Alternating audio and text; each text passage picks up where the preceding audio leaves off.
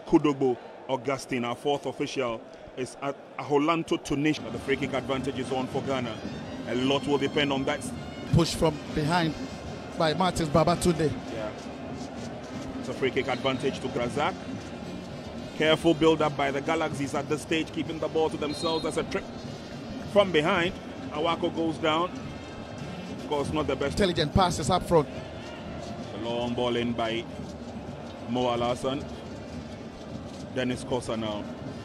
Who makes the last edition of the Chan competition are looking to qualify this time. But Abba Star Wars sent a long one in, but nothing comes out of that. It's turned around by Atukwe, and it's Awako.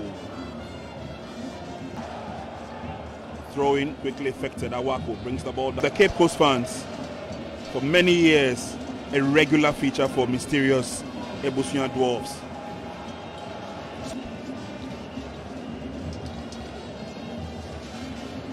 Awako now. Duru Gideon sets up the pass. Mohamed Alassan in the thick of affairs. Good recovery. Gladson Awako still maintains his composure. Lays on the pass. Good work by the Galaxies. They keep their composure. And then Gladson Awako is pushed from behind. Yeah, it's good play from the Ghana captain, Gladson Awako. He knows when to dribble and when to hold on to the ball and in the heart of midfield in terms of organization. Lovely flick there. Awako read that well and gets it. He turns in a decent cross. Fans have showed glimpses of what they... Here's Awako now. Barnier, Lone Ranger up front, at least up to this stage. Here's Owusu. Awako looking for this to get close to the Nigerian danger zone. Kunedu Yadom. Free kick to Ghana. Crossed in nicely. Oh! Trying to guide the header to the far top corner.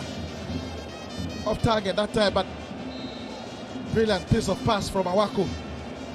A lovely header. Missing target from Abagna.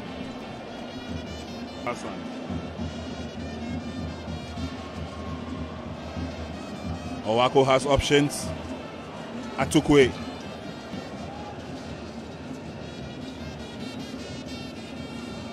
The left flank. Great build-up. The link up between Jordan Atukwe and Awako with a super pass. Shut down. Yeah, it's all about that change from an World Cup, taking on Oseusu, who was having a bad day, and bringing on David Abagna. Abagna has really changed the game since coming on. Who takes his place? Yeah. He's worked hard, Gladson Awako. He's controlled the midfield quite well. Most of the times, the touches